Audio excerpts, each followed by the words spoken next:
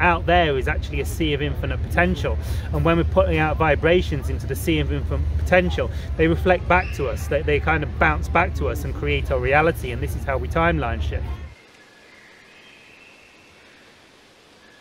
So, welcome to Timeline Shift ET Contact Day 1.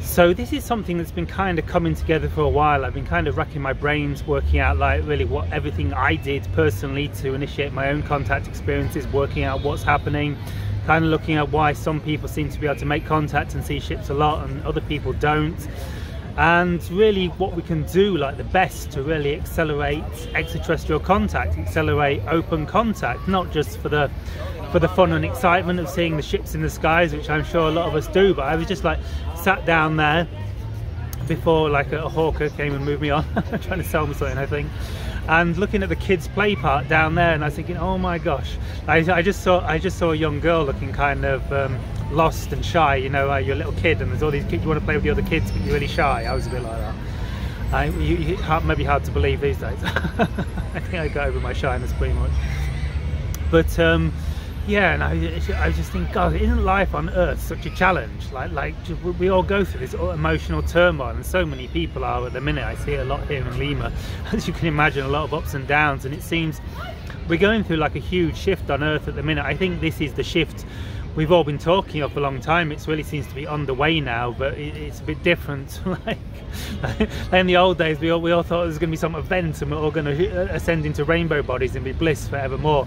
It doesn't quite work like that. What tends to happen is we dredge up all our subconscious trauma, pain, negative beliefs, and it's a process of rewiring and restructuring. So hopefully, like first contact and open contact and the integration of extraterrestrials into our society can kind of give us a little bit of a buffer, kind of like, you know, they will have healing technology, I guess, technology that can alleviate pollution, techniques to alleviate suffering, and perhaps like healing centers, and help us develop like energy centers where we can create spaces in cities where we can create like energetic bubbles where people can, it's kind of a bit of an energetic bubble here. It's kind of like a real savior, because it can be quite tense walking around Lima, as you can imagine, when you're highly energetically sensitive.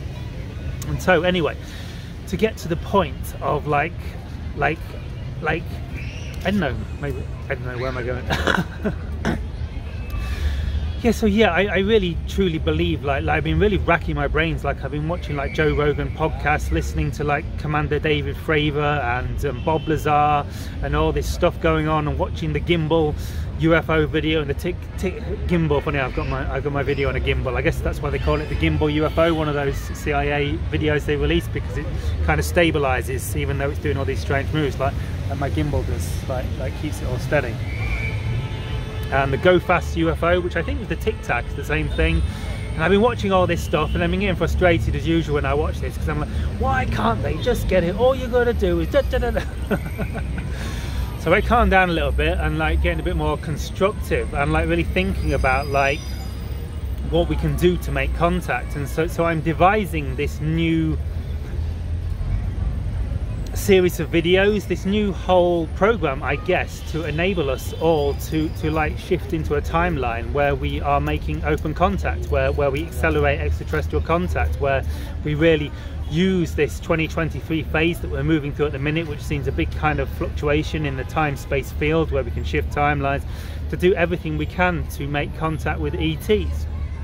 So just to talk a little bit more about the past, how this like all happened for me, and like it all started with doing the Dr. Stephen Greer CE5 meditation. But over time I've come to like not totally resonate with Dr. Greer. I mean, I shouldn't have done for a long time, because Dr. Greer doesn't believe in the Greys, and of course Bashar, who I followed for a long time, and the Yel that I channel, are actually like a hybrid species between the Grey extraterrestrials and us Earth humans. So I guess I've been kind of splitting timelines between Dr. Greer, and he's getting very like conspiracy theory and negative, and obviously I don't believe in that, because I believe we create our own reality. So I believe just like focusing on the positive, as like airy-fairy and that sounds, it's like we really do create our reality within our own consciousness. So why would we do anything other than focus on what we prefer? So, and also like I realized there was more going on to the CE5 meditation than perhaps even Dr. Greer realizes himself. The idea that we're actually creating our reality in our consciousness and actually shifting timelines, shifting through parallel realities like millions of times a second, and I'll get onto this a bit more in a minute, to actually shift to a timeline and shift to a reality, and perhaps more accurately, actually create within this dream consciousness, within this illusory reality that is just pure consciousness within our minds, create a reality where extraterrestrial contact exists. I see a quote from Ramana Maharshi a few minutes ago, and it said something like the delusion of belief that Earth is secondary, that the world is a secondary thing outside of us, comes from the misperception that, I can't remember what he said, I'm totally confused, but basically he said something like, you know, the world is, everything is just consciousness. You know, the world is not something that's out there. I talk about this a lot. The world is not out there. We don't exist in the world. The shift into 5D, the shift into fourth density 5D ascension. It is the realization that the world we previously thought we existed in exists within us. So this is the part that perhaps Dr. Greer misses in his CE5 meditations. The understanding that reality exists within us. It's just an illusion. It's all consciousness. Everything is consciousness. Everything is our consciousness, our collective consciousness. And we're creating this all through what we focus upon, through the vibrations we create, the vibrations emit. So what I came to understand through doing the CE5 meditation is I created my kind of own CE5 meditation, because Dr. Greer wasn't sharing everything about doing the CE5 at the time. And what I was doing was I was doing this visualization I kind of created myself based on stuff Dr. Greer was saying, where I would go into a meditative state. I would activate my third eye, my pineal gland, and I'll be sharing information on how to do this yourself in future videos. This is the beginning of a whole series of videos. And so what I was doing is I was going into meditation. I was doing what's known as a third eye activation meditation to activate my pineal gland and release dimethyltryptamine, a chemical substance in our brain, which actually somehow gives us access to other dimensions of reality. Like, the idea is our third eye is actually literally another eye, then we can use this to peer inwards into other dimensions, into infinity, into the infinite potential of reality. And so I was doing this, and I was activating my third eye during meditation. I was beginning to see images of other worlds and other dimensions, and this was tuning me into like what we might call cosmic consciousness. And I was able to from here begin to like communicate telepathically with the ETs. On one level of looking at it, but another way of looking at it is I was actually creating a reality within my consciousness where I was able to communicate with the ETs. So I'm creating this all as I go. This is what we need to understand. So what I was doing in the meditation is I was doing like the standard CE5 meditation, where I visualize after getting into the cosmic consciousness state, and I'll teach how to do this in some of the later videos. As part of the timeline shift activation meditation I'm going to share to enable us to shift timelines. And so what I was doing is I was going into this state of oneness, this state of unity consciousness, where I was connected to all of creation in the meditative state through activating my higher chakras, DMT, my pineal gland. And from here I was visualizing, sending out like intention to ETs by visualizing the image of an extraterrestrial. I was visualizing the image of a grey extraterrestrial, then I was visualizing a flying saucer, and then what I would do is I would visualize the Milky Way galaxy and send out the message like kind of through cosmic consciousness, through meditation, telepathically, through my heart, through my third eye, out into like out there, which is really just my consciousness pulsing it out into the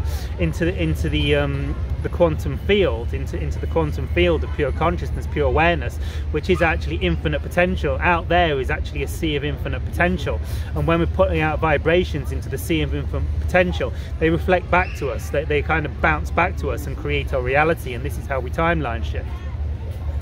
And so I was visualizing the Milky Way galaxy, and then like I was visualizing like like grey ETs and then visualizing flying saucers. So I'm creating this out in the field. I'm putting these vibrations, these visualizations, these energetic vibrations out into the quantum field, which is out there. What we actually perceive as out there is actually just our consciousness existing within us, and it's a field of infinite potential. This is the quantum field. And when we project thoughts and ideas and frequencies and vibrations, well, we are actually just really projecting out there, but it's actually really in here. We're projecting in here in this great infinite room of our consciousness. And so what I was doing when I was, see Dr. Stephen Greer taught that when we visualize the grey ETs, or I don't think he said visualize grey ETs, because he didn't even believe in grey ETs, and but visualize like the ETs and visualize the shits. He believes what is happening, as I understand it. I mean, I'm sure he has some idea that we're creating our reality. You wouldn't believe it by all the negative stuff he focuses upon, but anyway, that's another story. And so from the idea of Dr. Greer's C5 meditation, hello kitty, there's all these wild cats here that people feed, and they're really healthy and really happy. Hello, are you an ET? Are you from Sirius? Got no food, sorry. And yes, what traditionally, like when you do the C5 meditation, you would believe that you're visualizing a grey ET, then you're visualizing a flying saucer, and what you're actually doing is you're telepathic communicating with a grey ET or a flying saucer out there in the universe somewhere, and then you're inviting them into this reality. And there's kind of some reality to that, because that's the experience we have, but that is just the experience. It's the experience of physical reality that's real. But what's actually happening when I was visualizing the image of a grey ET and the image of a flying saucer is I was creating them within my consciousness. So I was putting out these thoughts into the quantum field, and I was creating this within my reality. And so I wasn't telepathic communicating with ETs out there. What I now understand I was doing is I was creating within the quantum field. I was putting out vibrations out there into the universe, which is actually in here in our consciousness, and I was creating, through interacting with the quantum field, a timeline where I was manifesting grey beings and flying saucers through visualizing them. And so I started to have, I had a spate of 3 UFO sightings, which I talked a lot about in the past, so I won't go into here, which started my journey of extraterrestrial contact. And then a few months later, I came across the teachings of Bashar, channeled by Darrell Anchor. And so what I realized was I actually created Bashar within my consciousness. It sounds a little bit egotistical, but that's what's occurring. Like I was visualizing like a grey ET, a friendly grey ET, so much, and then lo and behold, like months later, I manifest this channeled telepathic communication from a channel called Bashar. That it was a grey ET. So I now understand what actually occurred was I actually, through the visualization and putting out these frequencies into the quantum field, which is actually our consciousness, which is actually our infinite self-mind within our consciousness, and I created this reality where I had UFO sightings from grey ETs, but I didn't actually see them at the time, but I guess that was what was happening, although technically it didn't, because what's happening is just what we see. So all I created was the UFOs. Perhaps I'll get into that a bit more. So basically, like what we're doing when we're doing the CE5 meditation is we're not actually communicating with ETs and inviting them in, we're actually creating them within our consciousness. So another way of looking at it is we're shifting through many parallel realities and shifting timelines to a timeline where they exist. So I created all the ETs that appeared, I created Bashar, and the same way you create everything you experience. It's not just unique to me. I'm not like some superhuman. We all create our reality within our consciousness according to what we focus upon. This is the idea of the law of attraction, and this is the basis of what I am terming the Timeline Shift ET Contact program. So more videos to come, guys. This is the introduction. This is day 1. I believe now it must be coming up to about midnight in UK and Europe of May the 11th, which is exactly 6 months prior to 11/11, the famous gateway shift day where we shift parallel realities dramatically. November the 11th, 11/11, a very powerful gateway day. So so this is the beginning of the Timeline Shift ET Contact program. I'm just giving you a bit of background information, and coming very soon is day whatever date it will be, and I will share some information on actually how to begin shifting timelines to a timeline where ET contact, because when we understand that we create our reality within our consciousness, and much more when we understand we create it collectively, we have incredible power to actually create realities and timelines that will actually blow your mind. You know, if I can create flying saucers and Bashar in my reality within a few months, imagine what we can really create. Imagine what timeline we can skip to of ET contact when we really get a handle of this. So see you on day whatever I make the next video of timeline shift ET contact training. Also click the link below. I'm creating a Facebook group where we can bounce off each other and really help you get your head round this and come together to decide what timeline we want to shift to. So I don't want to be telling you guys what timeline to shift to, so click the link below if you're on Facebook and join up the Facebook group, the Timeline Shift Facebook group. See you in there, guys. Shivai.